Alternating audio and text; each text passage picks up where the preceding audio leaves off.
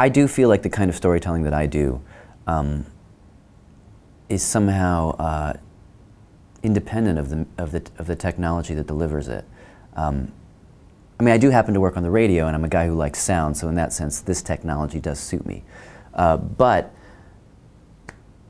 I feel like storytellers are like, they're kind of like shamans in a way, and that your job as a storyteller is to kind of create a circle of connection that might as well be thousands of years ago around a campfire, in some sense. Like, your job is to induce a kind of dream state between people, which is, I think, where the stories live. The good stories are in a kind of collective dream state.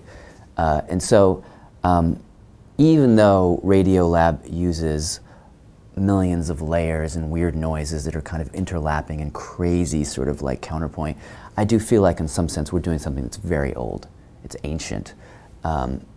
It just so happens that my voice contains all the bleeps and the bloops and the strange things that this technology enables. And I do feel like that's a crutch sometimes. I really do. I mean, there's something amazing about a person getting on stage, like almost naked, and, you know, in front of an audience, and just with their voice inducing that dream state. Something magical about that.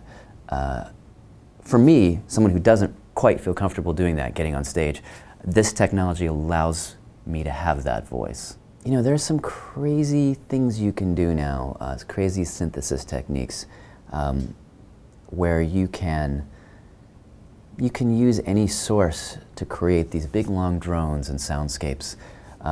And I use that stuff all the time. You know, what I'll do, one of my favorite little things to do in scoring the show is to take a bit of someone's voice that was just in the segment, and maybe just like the ch on a syllable, and using various things, you can sort of almost grab it with two hands and stretch it and make it a mile long and create these like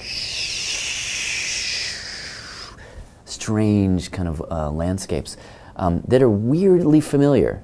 They sound weirdly like the voice still. And so I love playing with that kind of stuff. And there's all kinds of new technology within sound creation. And every single one of it, I use it all.